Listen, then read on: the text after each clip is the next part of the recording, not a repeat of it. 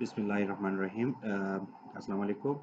Uh, Today we'll be doing our lecture number 4A, property of the pure substance, and yes, we'll be doing the numerical side of it. Today we'll be also introducing the one of the new concept, which is called as interpolation. We go to the interpolation. What is interpolation? Let's read out the question first. The questions here determine the temperature and quality if defined um, for the water at the pressure of 300 kPa and each of the following volume. So we have been given two different properties. One is actually the pressure and one is actually the specific volume.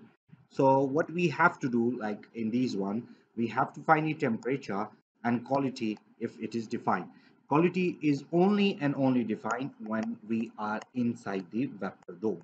So if we are outside the vapor dome, which is actually superheated region or a compressed region, the quality X is not defined. The quality is only and only defined when we are inside the vapor dome. So obviously it's like if we are inside the vapor dome, so what would be the quality of the system, quality of this of the water? Sorry. So determine the temperature and quality defined for 300 kPa and the specific volume. So let's read it out the first one, or let's do the first one. So we have got pressure.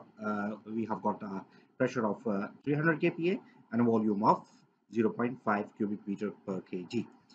Now, if you go to the steam table, so obviously there would be a steam table of temperature as well, and there would be steam table of pressure. So pressure is 300 kPa, which come up as 0.3 megapascal. If you can just check the corresponding temperature at 0.3 megapascal, it will come up as 133.53 degree centigrade, and the volume, which are two different volume given, it is volume of Vf and volume Vg over here. So volume Vf is equal to 0.001032 and volume Vg is equal to 0.60579. Our given volume is 0.5 cubic meter per kg. That means like our given volume is greater than Vf, and obviously if you can look at the value of Vg, so our given volume is less than Vg now. So that would mean like we are inside the vapor dome. So if we are inside the vapor dome, so that simply say like the quality would be defined now. So let's go to the blank page, and then let's say for the value of quality, V is equal to Vf, and obviously I would be looking at not specific V, and that would be actually small v. V would be equal to Vf plus X, Vfg. Let me write it down then. G, and that's what actually our mathematical equation should look like. Say math, and yes, V of G. So let's see, we will be having this one now. So V is equal to V plus X V of G. So in this case, X is equal to V minus V divided by Vg minus V. So just solve this one, and you would be having a quality which would be equal to X would be equal to 0.825. That was a very simple one, and obviously let's move forward to the other bit of it, and that is actually the second part. Now looking at the second part, if I would say the specific volume is same, the pressure is same, while the specific volume is now changed to 1.0 cubic meter per kg. Going back, obviously you have noticed that 1.0, if we have got a 1.0 cubic meter per kg volume, so this 1.0 is definitely greater than the 0.60579, which means like we are in a superheated region. So I would rub it out first thing, these things. So let's move forward to the superheated table. So in a superheated table, just look at it, the superheated table first, and then obviously then we would looking at pressure, looking at our own problem. Um, there are two different properties given. One is actually the pressure, and one is the temperature. So the pressure is given in a column form, which is actually there, and the temperature is given in the row form, which is somewhere here. You can find different steam table, you can find different steam table of different style. There might be like both of them would be in a row, might be both of them in a column, but the main feature would be the pressure and temperature would be independent of each other. You can also find different other value in the steam table as well. You can look at this one, you can find the volume, you can find the enthalpy, and you can find the entropy in this table as well. Okay, how do we read it? Just find the temperature, sorry, pressure, which is equal to 0.3 megapascal. If you can check this temperature, and if you remember just now, it was 133.53 is our saturation temperature. Now, look at the other bit. We are interested in the volume of it, which is 0.3, corresponding to 0.3. We are looking at the volume, which is equal to 1.0 cubic meter per g. Now go to the go to the row wise, and obviously looking at the volume, which would be equal to 1.0 itself. We have got a volume of 0.9536. We have got a volume of 1.0315, but we do not have got a volume of 1.0. Just checking the temperature up there.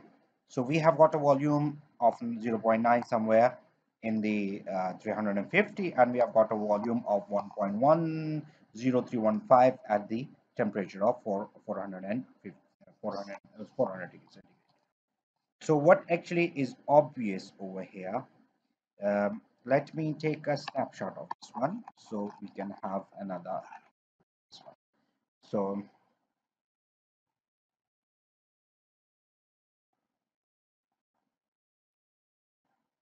taking the snapshot, and let me paste the snapshot over here.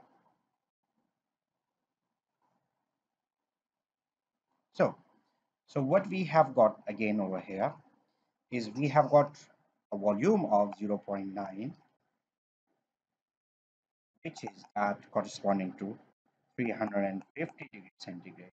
We have got a volume of 1.0315, which is corresponding to 400 degrees centigrade, but we do not have got a temperature which correspond to our own volume of 1.0, which also mean, like, if I can draw a little bit over here, which also mean, like, if I draw it on a temperature and volume diagram.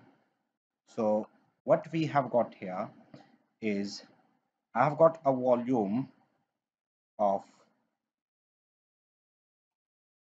0.9536 corresponding to 350 degrees centigrade, and I have got a volume of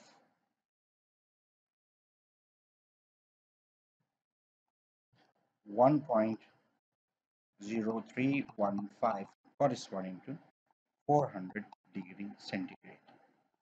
Sorry for this. So take my temperature up there. Okay, but I do not have got a temperature which correspond to my own volume of 1.0. So I do not have got a temperature, which is temperature is not. So how do we solve it? If you can look at what your previous knowledge would be in my own, I would say, like, thought. Your previous knowledge is like, okay, we have got a temperature of 350 and we have got a temperature of 400, and volume, our volume is somewhere in between them two, in between, I'm saying. So that would mean, like, just plus 0.9536 plus 1.0315 divided by 2 would be equal to, should be equal to 3.350 plus 400 divided by 2. That means like you can take the average of the two temperature and you can find it. But the average of the temperature would come up as 375, while if you can even average this one divided by 2 actually, so it would not come as 1.0. So what you would be doing, you would be taking again and again average and average, and then obviously it will not be there. There is another method, we call it as interpolation. Let's see, let's check it, and that's it. I'm just drawing a straight line, I'm sorry for that. That should look like a straight line. So this is called as interpolation. And what is interpolation? Interpolation mean like interpolating a value between two values. That mean like we have got 350, we have got 400, and we have got a value which would be somewhere between 350 and 400. So that's why we are interpolating the value now. So how do we interpolate it? So this method is called as linear interpolation. What we are assuming that as the temperature go from 350 to 400, the volume would be going from 0.9536 to 1.03115, and them both actually temperature and volume, they are actually moving in a straight line. This is what actually our assumption is, and that assumption is would be valid for all our engineering courses, even if I'm talking about the power plant in a final year as well. So this is what we call it as a linear interpolation. So remember, in linear interpolation, if I would say like interpolation, and remember the graph which actually you can see on my screen now. So it does look like a straight line actually, and a straight line can be found with the straight line slope. If you remember, straight line slope is equal to y2 minus y1 divided by x2 minus x1. So something like this. And if you can just go for the our own value, so that would be m would be equal to what would be y2 t2 minus t1 divided by x2 minus, sorry, not x2, v2 minus. So that would be the slope of, let's suppose slope of these two lines from 400 to 350. And also I can have another slope which would be somewhere this one actually. So that would be actually, so if I would say like my slope m2 would be equal to t, which we need to be find out, minus t1 divided by v, which is actually 1.0, minus v1, which is actually somewhere this one. That's right. So in other words, if I would just say like 2 of the slope of the straight line would be equal, so that means like t2 minus t1 divided by v2 minus v1 should be equal to t, which need to be found out, minus t1 divided by 1.0, which is given, minus v1. You can call it, if I would say like if you are a little bit confused, call it t naught, and if I would say like this volume, call it v naught. So that means like v naught would be equal to 1.0. But anyway, you can actually have any I would say like abbreviation for you like. So in this case, 352 is equal to 450. Sorry, 400 minus 350 divided by 1.0315 minus 0.9536 should be equal to t naught, which need to be find out, not mean like need to be find out, I would say minus T1 was actually 350 divided by V naught, which was 1.0, minus V1, which was equal to 0.9536. And let me solve this one, and that would be T naught, or if I was like T required would be equal to. So the temperature I have calculated